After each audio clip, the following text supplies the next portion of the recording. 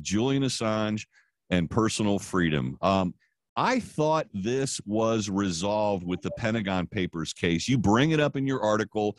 I do not understand how Julian Assange can be facing all the charges. He's being extradited. I guess Britain finally decided after they got him out of the Ecuadorian embassy that they're going to give him to us for prosecution. He didn't steal the documents, did he?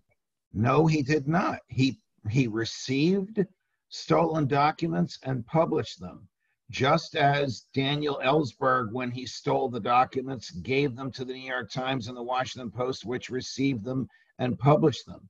In that era, the Nixon administration got an order restraining the publication. Within a week, the Supreme Court lifted the order and issued the Pentagon Papers opinion, which is an expansion of First Amendment rights, which rules that the public's right to know what the government has done is so profound, so integral to the values of our country, that it doesn't matter if the materials were stolen or not.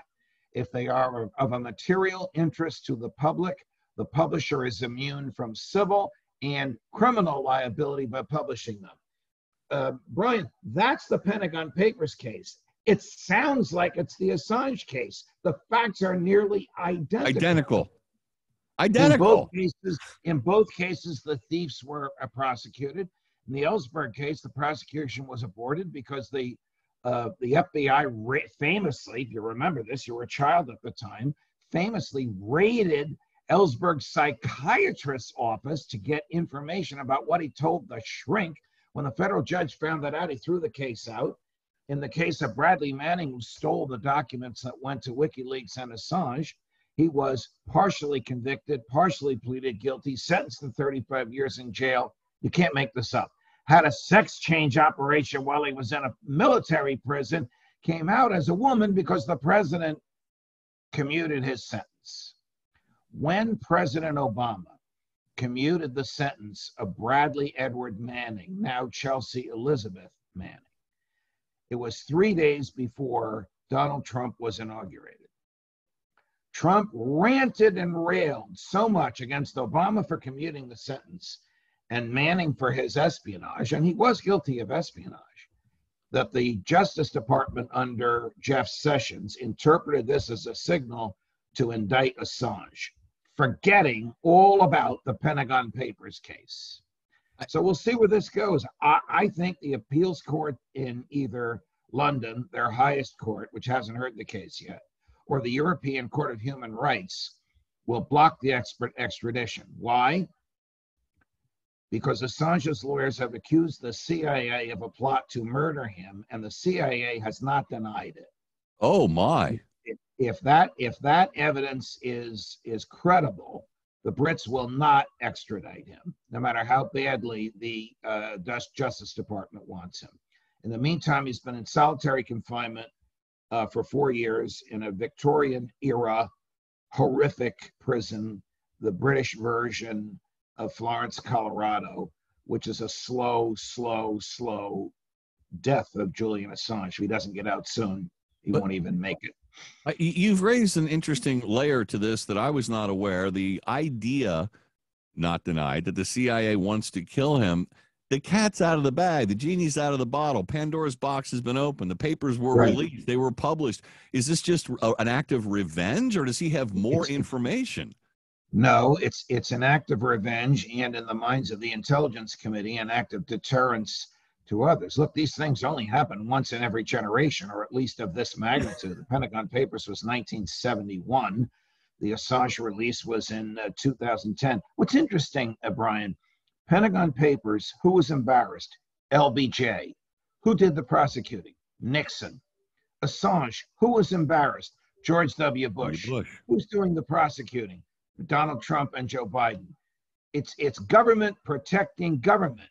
Even though these people, Nixon, LBJ, Trump, Bush, Biden, they can't stand each other, they're still willing to stand up for the government. Look, if you think I'm making this up or exaggerating, a judge in London found that the plot to kill him was credible.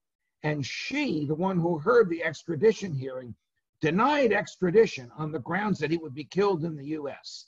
Since that ruling was overturned, Assange's lawyers have found more evidence of the same plot. Oh, my. Well, now, do we just take for granted, Brian, that the CIA can kill people? Aren't they bound by the same laws as the rest of us? Who the hell is the CIA to kill this guy? That's murder. yeah, and going back to your deterrence, and I understand the idea that it might act as a deterrence, but the person who was supposed to be the poster child for deterrence was to serve 35 years in military prison, Manning. Correct. That's the result. That's the deterrence. The person who steals the information, breaks the law, commits espionage, that's the person that's supposed to serve the time and be held out as the ultimate deterrent. You do it, you're going to be locked up in big boy prison for 35 years. They let him out. Now I'm going to tell you something that I've never revealed publicly. President Trump called me to ask me about a series of pardons. And I came, if you could see my fingers, I'm holding them about a quarter of an inch apart, that close to talking him into pardoning Julian Assange. And I think somebody on the phone call, because when the president calls you, there's like 15 people listening. As soon as he hung up, talked him out of it. But you had he had that New York Times case to hold up and say, this cannot be prosecuted. I explained that case to him. He told me he couldn't stand Ellsberg. He couldn't stand LBJ. He was glad that stuff was exposed. He understood the law. He understood the Supreme Court opinion. But somebody in the deep state who works for him and was either in the Oval Office or on the call, when the call was over, changed his mind. Look, I mean, this is just a conversation with the president. This is of no legal or historical moment. I think if they do extradite him, the case will be thrown out.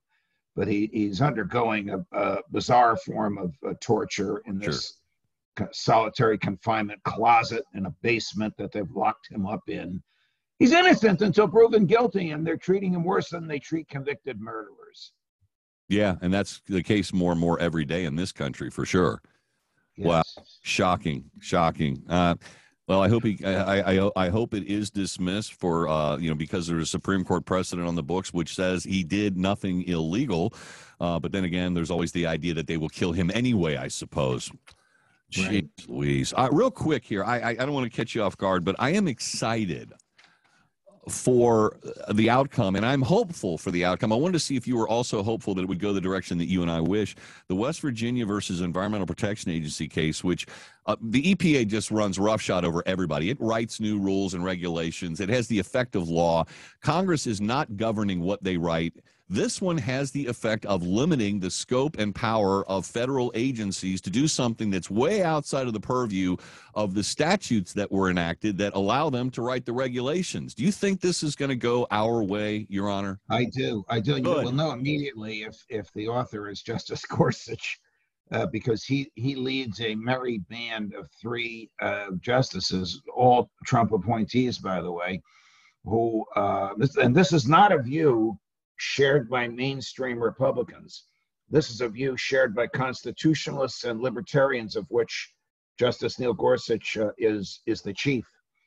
That the administrative state, the whole administrative state, the EPA, the FDA, the FCC, all these entities that are neither fish nor fowl, they're not in the executive branch, they're not in the legislative branch, they're not in the Constitution. They write rules, they enforce the rules, and they punish people that break the rules. All that is unconstitutional. And this is the beginning of the march back of that. It's not going to wipe the administrative state out, but it's going to push it back considerably. Well, couldn't agree with you more. I had a conversation with the legal expert from Breitbart earlier in the program, and as we ended the conversation, I was going to do the same thing. Now all we need to do is get him to overturn Wickard versus Filburn, and we'll all be able to go on our merry way and live a life. I'm holding my fingers up again. Justice Scalia told me they were that close to overturning Wickard versus Filburn in the Affordable Care Act case when John Roberts, the Chief Justice, changed his mind on a Wednesday evening when the case was due to come out on a Friday. The majority opinion became the dissent became the majority. Wickard versus Filburn survived. Well, we don't need to dive in for the listeners what Wickard versus Filburn is, but bottom line is it allows the federal government. It's one of the dirty dozen. It's one of the 12 worst opinions ever decided by the court. Ever. ever decided. Judge As Justice Napolitano. Clarence Thomas would say, it was so bad it would let Congress regulate a Tupperware party. Yeah, exactly. Because the Tupperware Yeah. came from across state lines. That's all it takes. Yeah.